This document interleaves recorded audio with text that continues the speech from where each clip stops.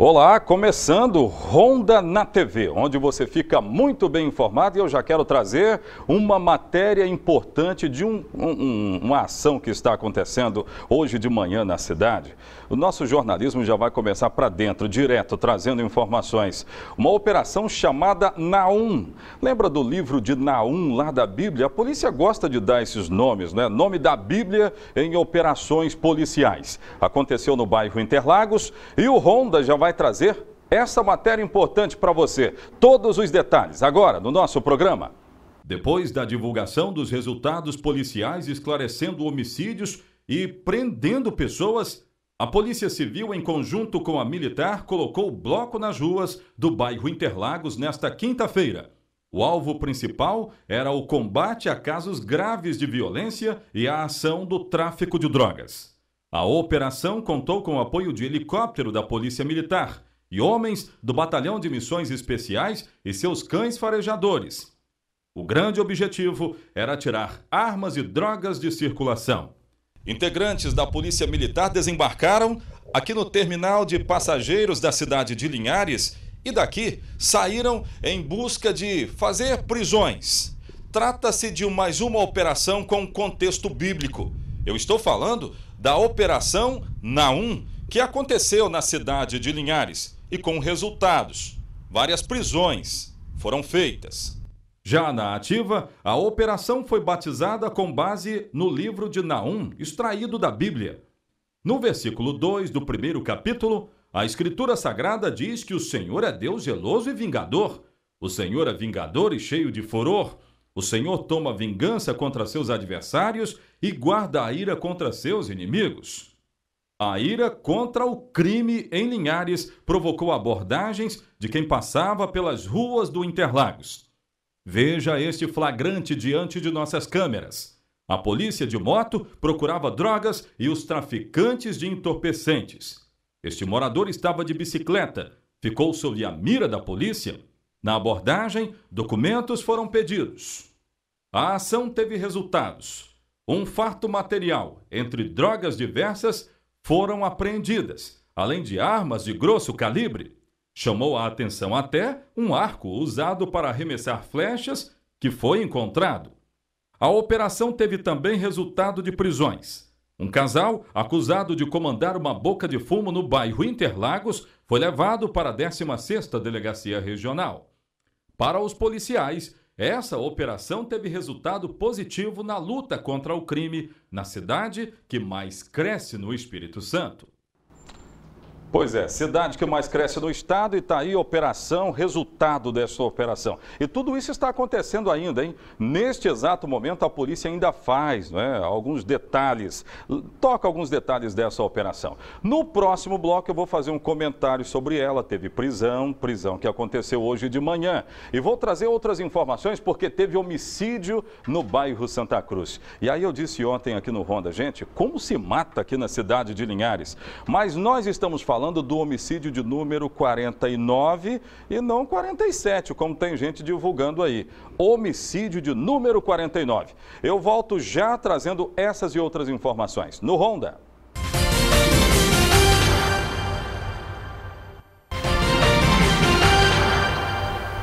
Agora o Ronda vai falar sobre a população carcerária feminina do estado do Espírito Santo. Aí eu estou parafraseando com esta operação que aconteceu nesta quinta-feira na cidade de Linhares, onde eu já disse que mais uma mulher foi parar na cadeia. Sabe por quê? É impressionante o número de mulheres comandando boca de fumo, gente. A que foi presa aqui na cidade, ela também estava comandando uma boca de fumo. Quem está dizendo isso é o Oséias? Não. A polícia. Agora, no estado do Espírito Santo, acha que é diferente? Não é, não. Muitas mulheres envolvidas no crime em todas as cidades do estado, indistintamente todas elas. E aqui na cidade de Linhares também não é diferente. E essa população, hein? Eu quero saber. Matéria do Ronda. Nas penitenciárias capixabas têm crescido de forma espantosa. O fato chamou a atenção do secretário estadual de Justiça, Eugênio Coutinho Ricas. Segundo ele, o estado tem atualmente 1.117 detentas, o maior número já registrado. De acordo com o secretário, o aumento foi de 3,7%. No norte do estado, nos últimos 30 dias, uma mulher foi presa suspeita de ter mandado matar o marido. Em São Mateus, uma jovem terminou na cadeia depois de ser presa com drogas em casa, no quilômetro 41. Em outro caso, aqui também no norte do estado, uma mãe foi detida, acusada de chefiar uma quadrilha que roubava, furtava e cometia homicídios em Linhares, Vila Velha e Cariacica. E para variar, você viu lá? Eu quero até que volte essas imagens principalmente dessa última foto. Pode ser da matéria inteira, porque essa imagem também revela uma prisão feita, sabe aonde, gente? Em Linhares. Esse presídio aí não é o nosso, não, mas nós temos também o nosso presídio, não tem ala feminina, hein? Não tem ala feminina em Linhares, porque se tem, o número de mulheres da cidade presas é muito grande. Sabe para onde que as mulheres vão? Uma vez sendo presas aqui na cidade, sabe para onde vão? Elas vão para Colatina. Lá em Colatina tem uma área feminina do presídio e é para lá que elas são mandadas. Presa aqui na cidade? Mandada para lá. Essa que foi presa, que nós ainda não temos a identificação dela, o nosso jornalismo vai buscar essa informação seguramente. Essa que nós ainda não temos essa informação, vai ser mandada daqui a pouco para lá. Olha só, essa foto aí é nossa, aqui da TV Sim, e inclusive a prisão aconteceu na cidade de Linhares e esse pessoal todo aí apresentado às barbas da justiça. E quem comandava, segundo informações, é a mulher. A investigação continua. Em tempo, o número de mulheres que comandam tráfico de drogas, que comandam bocas de fumo, é grande. E eu não estou falando só de Linhares, não. Grande Vitória, a mesma coisa. Cachoeiro, o quadro é o mesmo e por aí vai. Ou seja, a população feminina só aumentou nos presídios do estado do Espírito Santo. Agora eu quero falar de violência mais uma vez, infelizmente. Eu estive hoje no bairro Santa Cruz, onde a polícia registrou mais um homicídio. Mais um homicídio registrado, a vítima, um homem de cerca de 46 para 47 anos, acabou sendo morto com diversos tiros. O mais curioso dessa história, você vai ver na matéria, é que no local onde o corpo foi deixado e que o rabecão passou e recolheu, a 150 metros dali, nós fomos cobrir uma matéria há alguns dias de um corpo que foi deixado lá. Foi uma cena de homicídio também. 150 metros de distância. O que acontece no Jocafe, o que acontece no bairro Santa Cruz. As imagens no Ronda. No bairro Santa Cruz, não quiseram gravar entrevistas.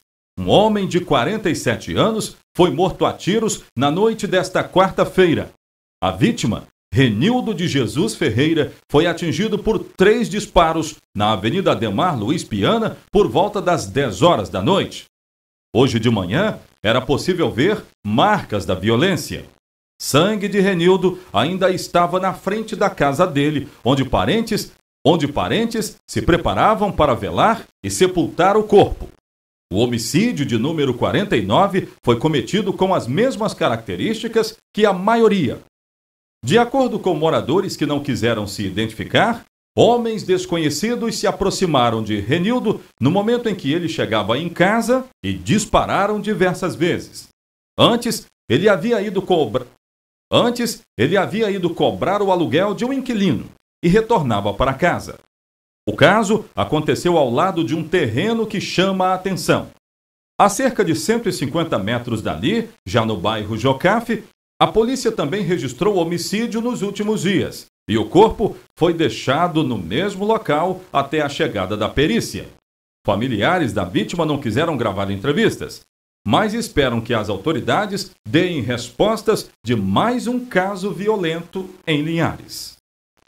Pois infelizmente, eu não gosto de dar esse tipo de notícia não, mas é obrigação do jornalismo falar a respeito disso.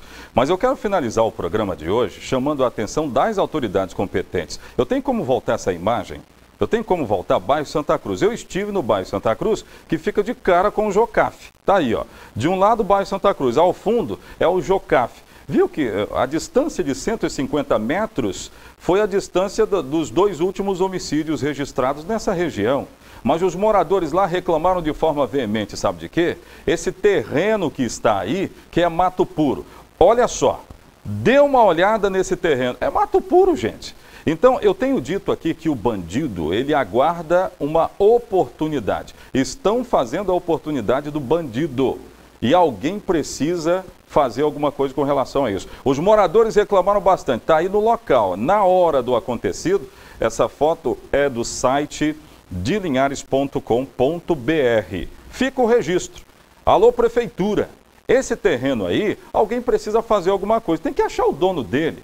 Porque os bandidos se aproveitam justamente disso para cometer os seus crimes. Isso é bem verdade. Pode voltar aqui para mim. O Ronda fica hoje por aqui. Eu quero agradecer a sua audiência. Amanhã de volta, se o nosso sublime Deus assim permitir. Agora fiquem ligados, hein? Linhares, se vê aqui. Um abraço. Tchau. E o Ronda está de volta. Eu quero retornar com as imagens da operação de hoje de manhã, baseada no livro de Naum. Para quem conhece a Bíblia, Naum, né, que conta a história de proteção, né, que Deus fala para o povo através de proteção, ou sobre proteção.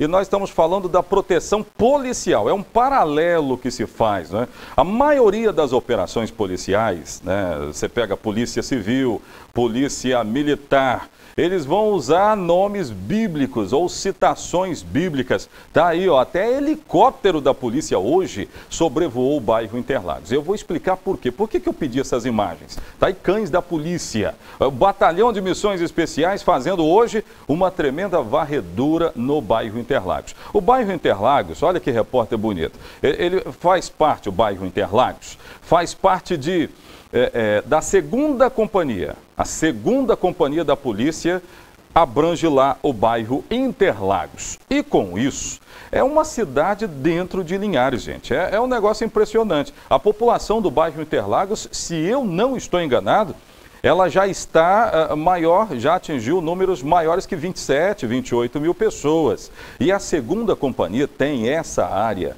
como área fundamental. O tráfico de drogas usa bastante. Olha só, um dos trechos aí da operação. Senhor é Deus zeloso e vingador e por aí vai, né? Aí nós estamos falando da ira da polícia com relação ao tráfico de drogas e coisa e tal. Resultado disso, um casal acabou sendo levado hoje de manhã.